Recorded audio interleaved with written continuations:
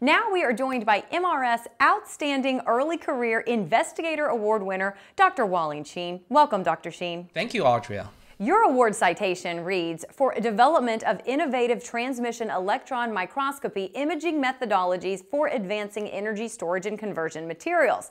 Tell us about your work. I developed the fascination about transforming our society into a sustainable one. Energy storage and conversion devices is a very big part of this. So that's where I really applied my core training in electron microscopy too, and that's really what my research has been focusing on. How did you become interested in this particular area of research? There are actually many different kinds of research we can pursue with the tools that I have. But my personal preference is that I would like to apply this toolkit to something that will basically, how to say, divorce our, the society from fossil fuels. Your work has enabled the development of a number of materials for energy storage. What are those materials and why are they important? The first one is called intermetallic ordered catalyst. If you look at the phase diagram, so there's a phase called an intermetallic order phase.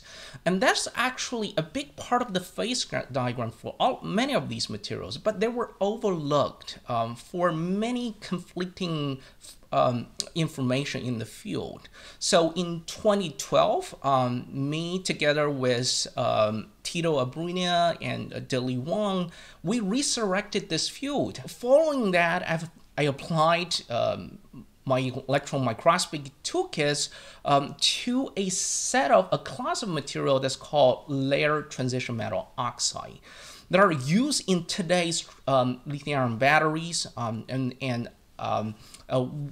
basically our microscopy study has contributed to the understanding how these layer material actually fades, transforms, degrades. By understanding those fundamental mechanisms, we're able to actually tailor new chemistries that can actually make better cathode material for lithium-ion batteries. So the third part is some things that after I moved to UC Irvine I started doing, which is called a single atom catalyst, right? That's a mimetic approach of anchoring these active sites onto a solid support such that we can actually run this traditional homogeneous catalysis in a heterogeneous way. For example, to convert CO2 to something useful like fuels. And we can actually use fluorine element anions to actually tailor these active sites such that they will perform better. Dr. Xin, congratulations once again, and thank you for your time. Thank you very much, Audrey.